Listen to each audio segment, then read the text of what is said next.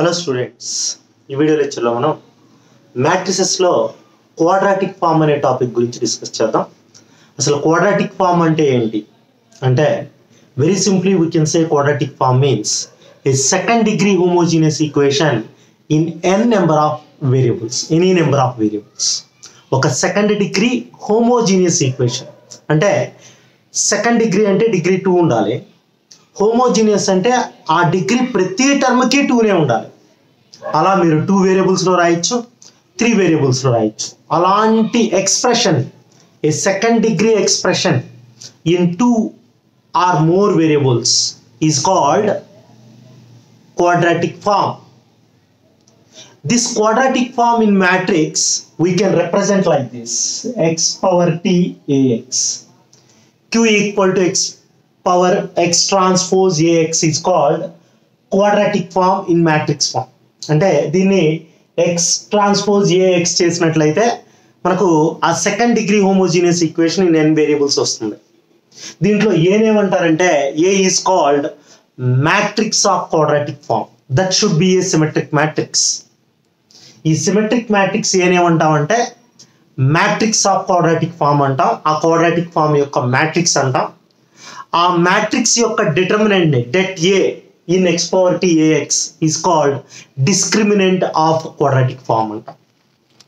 అయితే సింపుల్ గా మనం క్వాడ్రాటిక్ ఫామ్ అంటే ఏం చెప్పాం? ఏ second degree homogeneous expression in any number of variables. ఇక్కడ నేను 2 వేరియబుల్స్ 3 వేరియబుల్స్ కేసు రాస్తున్నాను. చూడండి, this is 2 variables case, this is 2 variables, that one next 2 are 3 variable cases. So ఇది 2 వేరియబుల్స్ లో క్వాడ్రాటిక్ ఫామ్. ఇక్కడ చూసినట్లయితే వీటి యొక్క హైయెస్ట్ డిగ్రీ ఏదైతే ఉందో అదే డిగ్రీ అంటాం 2. ఈ టర్మ్ డిగ్రీ 2, ఈ టర్మ్ డిగ్రీ 2 కన్ఫామ్ గా చెప్పొచ్చు. అలానే xy అంటే 2 టర్మ్స్ ప్రోడక్ట్ లో ఉంటే వాటి యొక్క పవర్స్ యొక్క సమ్మె, ఎక్స్పోనెంట్స్ యొక్క సమ్మె డిగ్రీ అంటాం. ఈ వేరియబుల్ యొక్క ఎక్స్ పవర్ ఏం లేదంటే 1 ఉంది, y పవర్ 1 ఉంది, 1 + 1 ఎంత 2. అంటే ఇలా ప్రతి టర్మ్ డిగ్రీ 2 ఉండాలి. 2 అయితే 3 అయితే 3 ఉండాలి. ఓకేనా? సో ఇక్కడ డిగ్రీ 2నే, 3 రాదు, సారీ. 3 వేరియబుల్స్, ఇక్కడ 3 వేరియబుల్స్ వచ్చినట్లయితే x² degree 2, y² degree 2, z² degree 2, xy 1 + 1 2, xz 1 + 1 2, yz 1 + 1 2.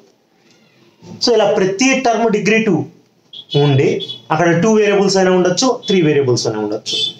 ఈ ఎక్స్ప్రెషన్ ని మనం ఏమంటామంటే క్వాడ్రాటిక్ ఫామ్ అంటాం.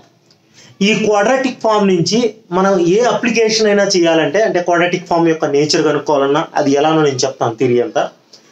కెనానికల్ ఫామ్లోకి రెడ్యూస్ చేయాలన్నా, ఏ అప్లికేషన్ మనం ఫైండ్ అవుట్ చేయాలన్నా compulsory you have to right matrix of quadratic form which is symmetric matrix. A matrix రాయాలి అది మనం ఈ వీడియో లెక్చర్లో చాలా క్లియర్గా ఒక క్వాడ్రాటిక్ ఫామ్ నుంచి మ్యాట్రిక్స్ ఆఫ్ క్వాడ్రాటిక్ ఫామ్ ఎలా రాస్తాము అనేది వెరీ మోస్ట్ ఇంపార్టెంట్. దాన్ని మనం discuss చేయబోతాం, matrix of quadratic form.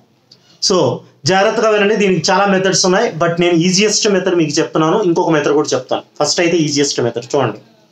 First identify in the quadratic form how many variables you have. ఎన్ని వేరియబుల్స్ ఉన్నాయి మీకు? 2 వేరియబుల్స్ ఉన్నాయా? So first some 2 variables. అవేంటో ఐడెంటిఫై చేయండి. ఏంటవి? X, why. సో ఇలా రాస్తున్నాను నేను, ఎక్స్, ఎక్స్, వై. ఓకే, ఇక్కడ కూడా ఎక్స్, వై. ఓకేనా? సో ఇప్పుడు మీరు క్లియర్గా అబ్జర్వ్ చేసినట్లయితే మల్టిప్లై చేయండి. X into X, x², X into why, xy, y into x, yx or xy, y into y, y². This can be written as xy also. yx అన్నా xy అన్నా ఒకటే. ఓకేనా? మీరు ఒకటి చేయాలి, ఏం చేయాలంటే స్క్వేర్స్ ని అలానే వదిలేసి ఈ xy ని హాఫ్ చేసి రాసుకోవాలి కోఎఫిషియంట్. మళ్ళీ చెప్తున్నాను, 2 వేరియబుల్స్ ఉన్నాయి కాబట్టి xy, xy, x into x, x², x into y, xy, y into x, yx or xy, y into y, y². ఈ xy కోఎఫిషియంట్ ని హాఫ్ చేసి రాయాలి. ఇక్కడ ఈ పొజిషన్స్ లో x² ఉండే దగ్గర x² కోఎఫిషియంట్ రాయాలి, xy ఉండే దగ్గర xy కోఎఫిషియంట్ ని హాఫ్ చేసి రాయాలి. ఇక్కడ కూడా xy కోఎఫిషియంట్ ని హాఫ్ చేసి రాయాలి, y² కోఎఫిషియంట్ రాయాలి. అర్థం. ఇప్పుడు matrix of quadratic form for first example జాగ్రత్తగా వినండి, నీట్ గా రాయండి. ఎక్స్ స్క్వేర్ కోఎఫిషియంట్ ఏముంది ఏ, ఎక్స్ వై కోఎఫిషియంట్ ఎంత 2h, 2h by 2 ఎంత h by 2 చేయాలి. ఇక్కడ కూడా X why coefficient 2h, 2h by 2, 2h by 2 h. ఇక్కడ y square coefficient b. So నేను చెప్పే ఈజీ టెక్నిక్ ఏంటంటే ప్రిన్సిపల్ డయాగ్నల్ లో స్క్వేర్ ఎలిమెంట్ కోఎఫిషియంట్స్ ఉంటాయి. That may be X square coefficient, y square coefficient. అంటే first element X square coefficient, next y square coefficient, మీకు Z కూడా ఉంటే Z square coefficient ఉంటుంది. అర్థమైందా? సో ఇది సిమెట్రిక్ మ్యాట్రిక్స్. అంటే ఫస్ట్ రోలో ఏ ఎలిమెంట్స్ ఉంటాయో ఫస్ట్ కాలంలో అదే ఉంటాయి, సెకండ్ రోలో ఏ ఎలిమెంట్స్ ఉంటాయో సెకండ్ కాలంలో అవే ఉంటాయి. Symmetric compulsory. Next coming to next 2 ఎగ్జాంపుల్స్కి వచ్చామంటే ఇవి 3 వేరియబుల్స్ ఉన్నాయి.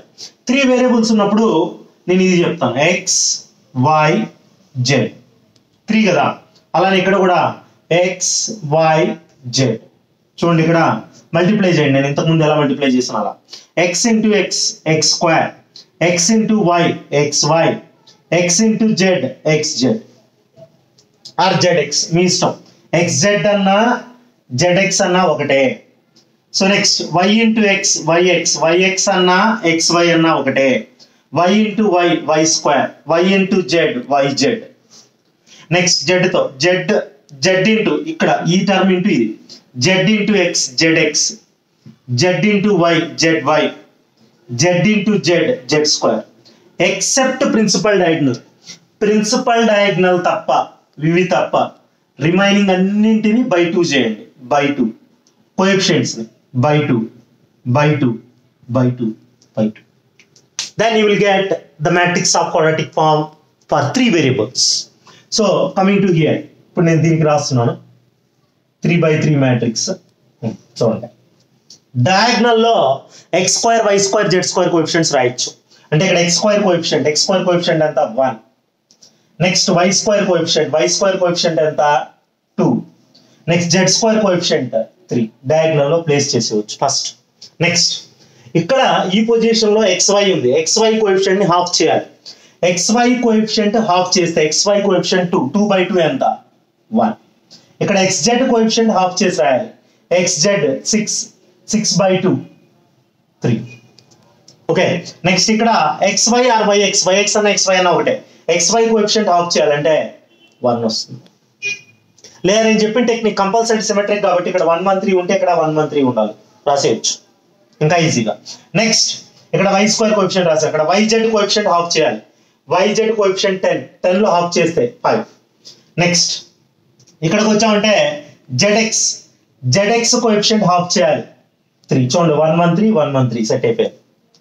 నెక్స్ట్ సెకండ్ రోలో ఏముంటాయో అవే సెకండ్ కాలంలో ఉండాలి. అంటే ఇక్కడ 1 2 5, ఇక్కడ కూడా 5 రావాలి. 5 ఉంటుంది చూడండి, why Z are Z Y coefficient. ఓకేనా? సో ఇప్పుడు ఈ మ్యాట్రిక్స్ ఆఫ్ క్వాడ్రాటిక్ ఫామ్ కరెక్టా కాదా చెక్ చేయాలంటే ఫస్ట్ రోలో ఏ ఎలిమెంట్స్ ఉన్నాయో ఫస్ట్ కాలంలో అవే ఉండాలి, 1 1 3 1 1 3. సెకండ్ రోలో ఏమి ఉండాలో సెకండ్ కాలంలో అవే ఉండాలి, 1 2 5 1 2 5. థర్డ్ రోలో ఏమి ఉండాలో థర్డ్ కాలంలో అవే ఉండాలి, 3 5 3 3 5 3. అర్థమైందా? సో ఇది వెరీ మోస్ట్ ఇంపార్టెంట్. ఇది రాంగ్ వస్తే నెక్స్ట్ మనం ఏం చేసినా రాంగే అవుతుంది. కొద్దిగా క్విక్ గా చేయాలంటే దీనికి నేను చెప్తున్నాను చూడండి, క్విక్ గా కొద్దిగా త్వరగా చేయాలి అంటే ఏం చేయొచ్చు అంటే square coefficient, square element coefficient 1 2 3 ఉన్నాయి. ఇక్కడ 1 2 3 రాసేయండి. నెక్స్ట్ ఎక్స్ వై కోఎఫిషియంట్ 4, అదే హాఫ్ చేసి రాయాలి ఇక్కడ 2.